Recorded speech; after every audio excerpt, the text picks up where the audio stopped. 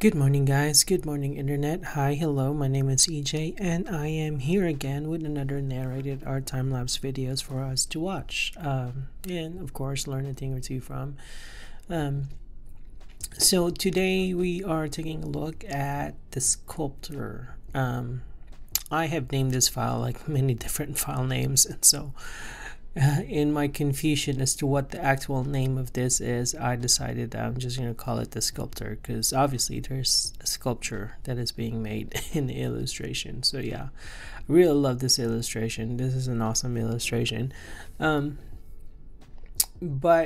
I guess to talk real quick about what's going on in Krita and whatnot.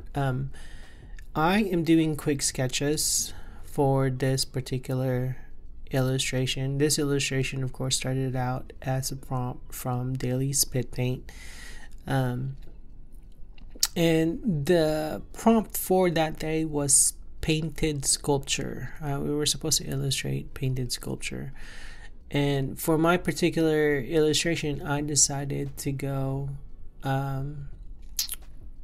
with a guy who's painting a sculpture. Clearly, he has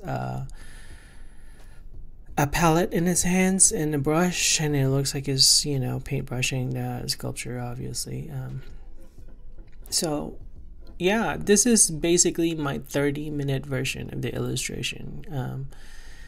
So again, to paraphrase or to talk about Daily Spit Paint, for the ones not familiar with it, it's a group in Facebook, and the whole goal of the Daily Spit Paint group is to create 30-minute speed paints. I mean, that's it. That's all the time you get to finish an illustration is 30 minutes.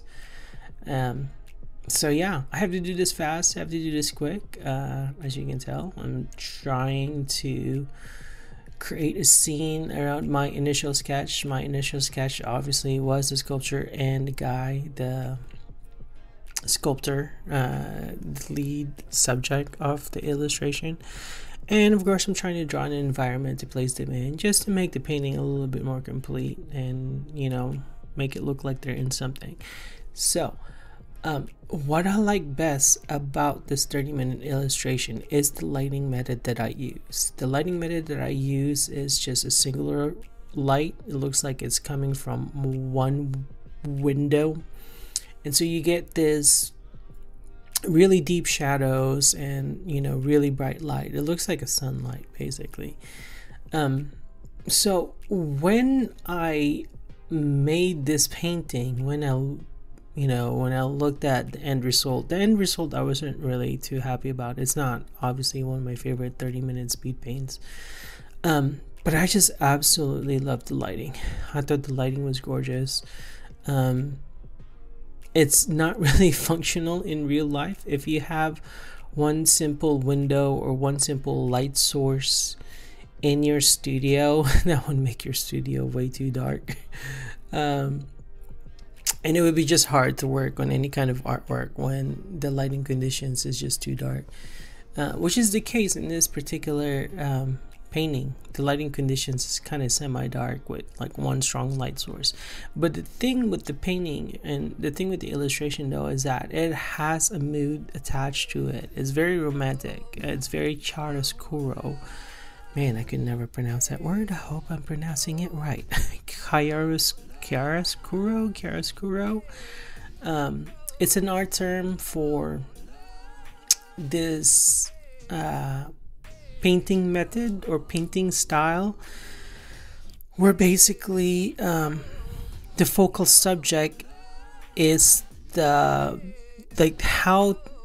basically chiaroscuro, and like the way you paint chiaroscuro is that in order to draw the viewer's attention to the subject matter, typically what you do in a chiaroscuro painting is make everything dark and then just have like a ray of light on your subject matter. So basically you have all these objects that are kind of dark, or like an environment that's kind of semi-dark, maybe it's night or something, and then you have your subject, which is lit by like a light source, maybe a lamppost or something, or maybe Maybe it's a cloudy day and everything's kind of dark, but then you have this break in the clouds where this sun ray is showing in a figure. So basically that's what chiaroscuro is, and that's what that illustration was. You know, you have this one light source, probably a small window or a window, and I really love that lighting. I really love that look. And so when I finished a 30-minute speed paint, which I just did, I just finished a 30-minute speed paint, I was like, let me try and recreate it in a much longer speed paint format, which is what I did. So basically we are in Blender now, because I thought, you know, I didn't really need to go full out details, because I like, for this particular illustration, I decided to just use Manuel Bastioni's lab, or MB lab now, because this software morphed into a totally different software now. But MB lab is a software that I use to create the humanoid characters. And when I said earlier that I didn't really have to go super detailed with the characters, or I didn't have to go super detailed, that's what I meant, is the characters. I didn't have to bring MB lab to create the characters, but I just went ahead and did, just because MB Lab has pre-made poses, which is what you see me doing right now. I'm like looking through all the posts listing that they have and see if there's a post that I can use for a pre-made illustrate, or for my lighting. Hang on, let me try to collect my thoughts. I was looking through the poses so I can have a pose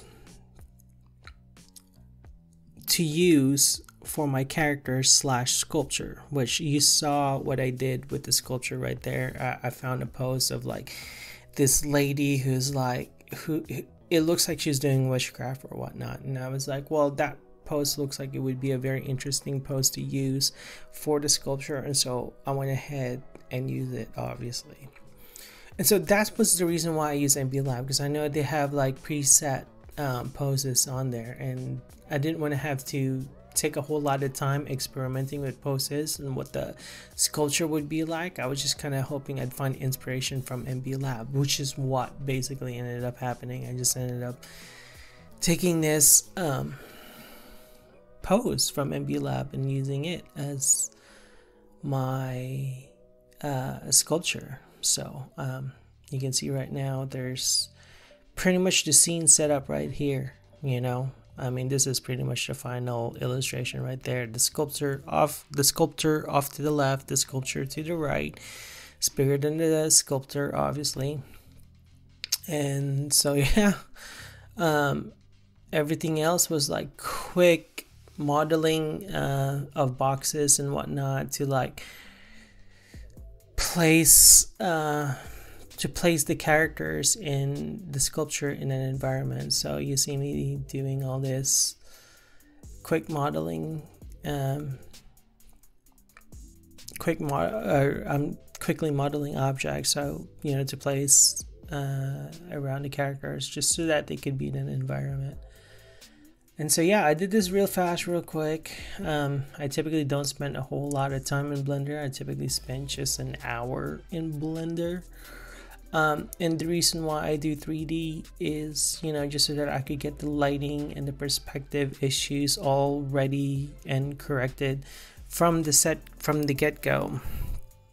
And then all I really have to do is just pretty much just paint in Krita in my 2D application. So yeah, that's the reason why I use Blender, a 3D tool, just to get me a good, you know, base render or render that I could use for my illustration. So yeah.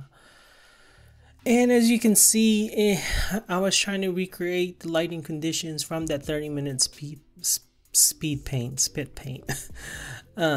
You can see that the character is now in a room, and I cut off this one little tiny corner. I open it up so that the sunlight can go through, and you can see that that's what is shining through the window. So yeah, and obviously I'm doing all this extra stuff in the back just so that I could have more stuff to add, or just so that it's not so boring. And then I totally forgot that those extra characters were supposed to be half-made sculptures. But yeah, I obviously didn't end up using those. And I ended up using something else. But yeah, this part in Blender is almost done. After this part, I'm gonna bring this illustration or the render onto Krita and then obviously trace over it. So yeah, I guess I could take the time now to talk about some of the issues that I faced. One of the bigger issues that I faced in the rendering is that I should have opened up the angle, or not so much as the angle, but the man, I keep forgetting what the term is. Let me fire Blender up so I can look up what the term is. But it has something to do with the camera. It's a setting in a camera that I keep forgetting to change, that I really need to change, simply because the focal length. Sometimes the focal length makes everything kind of look, it doesn't give too much depth. In the case of the render that I made out of Blender, I didn't change the focal length of the camera to a point where like it shows more depth. The sculptor is obviously slightly behind the sculpture, and so that's the reason why in the render the sculptor is lit, because she's slightly behind. But in the render that's not very clear, because the focal length of the camera kind of just smushes everything, and it kind of gives this whole very tight feeling to the render. And I should have paid attention to that, because I really like wide format, or like really like a low focal length is what I typically like in some of my illustrations, just because it's wider, it feels like there's more space, it feels like the illustrations are more interesting, and that some of my perspectives are not so linear and so straight. You know, it just gives more feeling of that, basically. Unlike this particular illustration where there wasn't that much that, because it just looks like the sculptor and the sculpture is like in the same plane, and that became problematic for me, because you know, it feels like if they were in the same plane, the sculptor shouldn't be lit. She should be dark. You know, she should be in the cast shadow of the sculpture. But clearly in the render it wasn't like that. So in the end, at the very end of the painting, I had to kind of do like little trickery in the cast shadows, just so that it could look like, you know, that the character is realistically lit. Because that was like one of my biggest problems before I fixed the illustration. You know, when I was taking a look at it, and when I was debating whether I should make a video out of this, one of the things that kind of did not make sense was obviously the lighting. It felt like the sculptor should be in shadow, and it obviously wasn't. So I had to like fiddle some things around. It didn't get recorded. It's not part of the recording process. I wish I could show it to you, but clearly in the illustration, there's it definitely shows. In the final illustration, the sculptor has her own cast shadow separate from the cast shadow of the sculpture, and there's this shaft of light that kind of just separates those two cast shadows. And so really that's practically the only indication that the viewer will have to kind of realize that the sculptor is farther behind than the sculpture, and that's the reason why she's lit. obviously I needed for her to be lit because she's obviously the central figure of the illustration. So yeah, that was one of the things that, you know, I should have paid attention to in Blender to get me a better perspective on things. But obviously, I wasn't thinking very well. I was going in automatic. So yeah.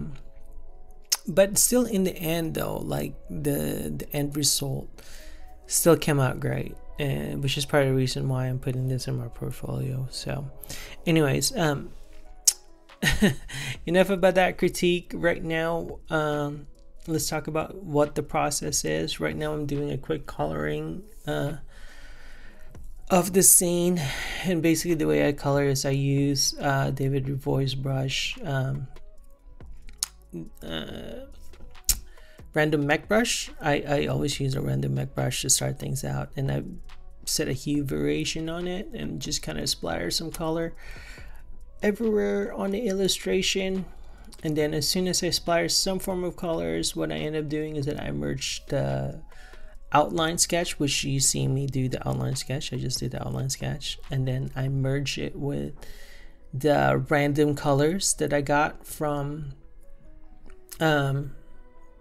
the random mech brush, and then the base paint. The base paint was just like two-tone color. It was just like that dark blue.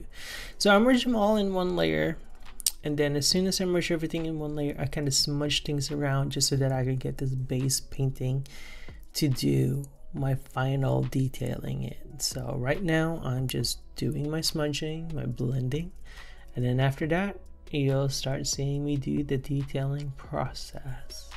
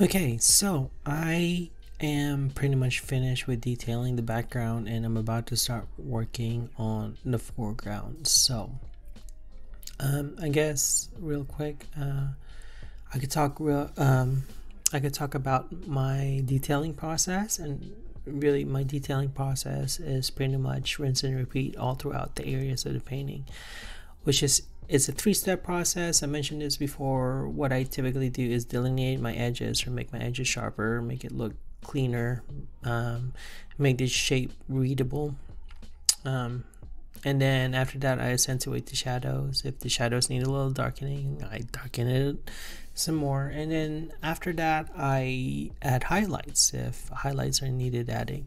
And so I just repeat this 3-step process all the way throughout the painting. I obviously started out in the background in this particular painting. I was doing the wall, and then after I finished the wall I moved on to the ceiling, and then after that I did the shells, which I'm still actually constantly working on the shells, as you can see.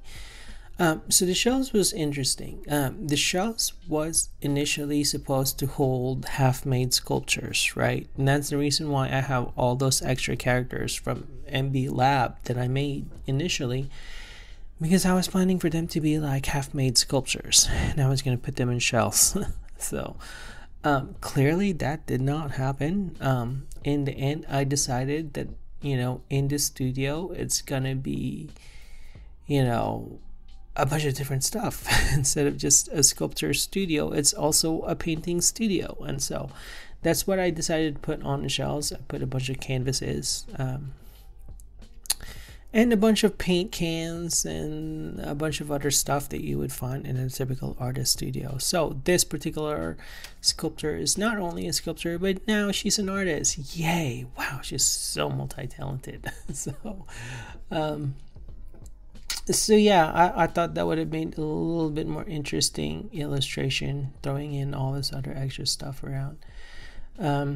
So yeah, and now that I've pretty much finished with the background, I am slowly working on the foreground. I'm slowly working on the sculpture. It is immensely difficult to make this look like it's a sculpture, simply because it kind of looks like a character. So just about the only thing that kind of makes this look like a sculpture is just the fact that she has blue skin, and obviously the sculptor herself has brown skin. So yeah, that's pretty much the only indication that is a sculpture. So, and I didn't give her irises. I don't think I gave her an iris. I kind of just gave her a blank eye. So yeah, that's another indication that it's a sculpture.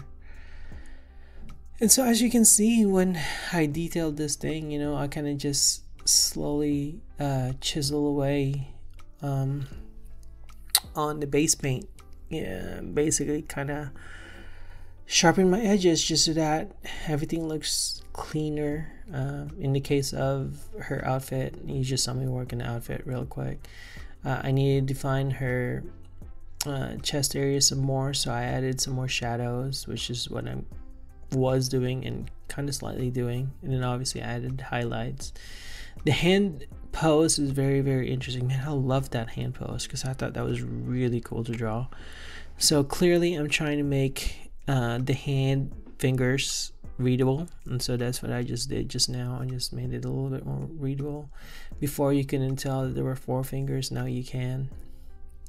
And then obviously I'm going to switch back over to the other side, do the same thing. And in case you couldn't tell, there's this extra layer of blur glow that I added on there just to kind of pop things out. I turned it on and off just to see what the final effect is, because I wanted to I'm a color picker. I love color picking, and so I didn't want the blur glow to be active while I'm color picking from my canvas itself, because then it would just mess up my colors. So that's why I turned it on and off.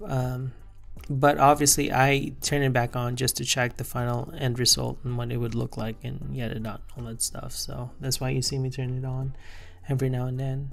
But yeah, I'm just slowly working on this character, or not this character, but the sculpture. And then obviously after doing the sculpture, I will work on the artist herself, which She hasn't really been touched upon a whole lot. As you can see right now in the illustration, both the girl and the sculpture is sharing like one cast shadow. In the final illustration, I separated this one cast shadow just so that it looks like the girl is in a different plane than the sculpture. So again, like I said, it wouldn't be just that one big blue shadow. It's like two big, well, one small blue shadow and then another big blue shadow. So, and then it's separated by the shaft of light, obviously, or a cast light. Not shaft of light, but a cast light. So yeah. But yeah, I already went through some of my critiques about this piece, namely the focal length of the illustration. I didn't really like it, but in the end, I mean, I kind of found fixes for it, obviously. The other thing that I wanted to make note of that I absolutely love is the complementary color scheme. The original 30-minute speed paint was analogous, and I love that color scheme, or that very 30-minute speed paint, the green analogous color scheme that I use in that one. I absolutely love it simply because I don't use analogous color schemes a whole lot. I'm always using split complementary. That's my favorite color scheme, or triadic, my second favorite color scheme. I never ever do analogous, which maybe I should start doing analogous color schemes more. And then obviously we have this one. Wow, Krita crash. I don't know what that was all about. But we also have this color scheme, which is complementary, which I don't use often enough. And blues and oranges are such a great color scheme. Everyone uses it. It's used predominantly in films. You'll see a lot of blue and orange lighting conditions in a lot of movies. If you watch John Wick, I'm sure you'll see blues and oranges in a lot of the scenes. It's just one of those color schemes that is used a lot. And so I was really in love with the fact that I went with that color scheme for this illustration, because I was like, oh, it looks like, you know, an afternoon dusk kind of setting. Kind of looks really, really cool, you know. Of course, it kind of goes with that chiaroscuro romantic vibe that I was initially going for. So yeah, absolutely love the orange and blue scheme. I love that I didn't introduce any other colors.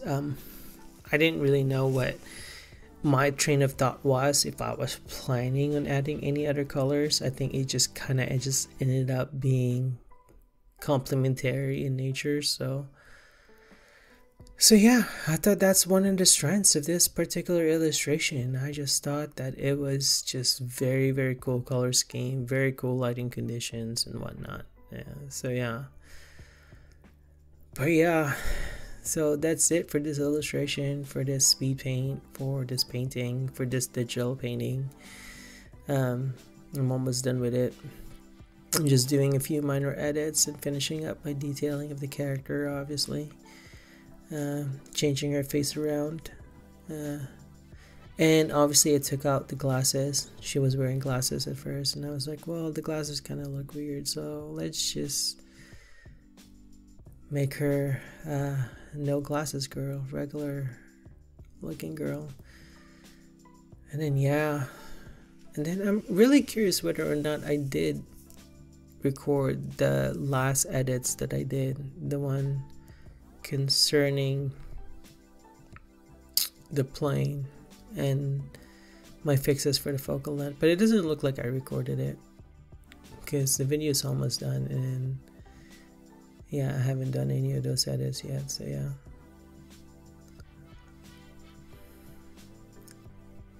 but yep, fun times drawing with me and my speed paints that I love to do to break up my grinds, my long grinds, my long illustrations I work on. So yeah, man, that blur glow looks really good.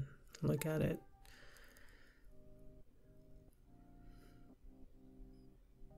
And I totally forgot that I doubled it up. I think I did, yeah.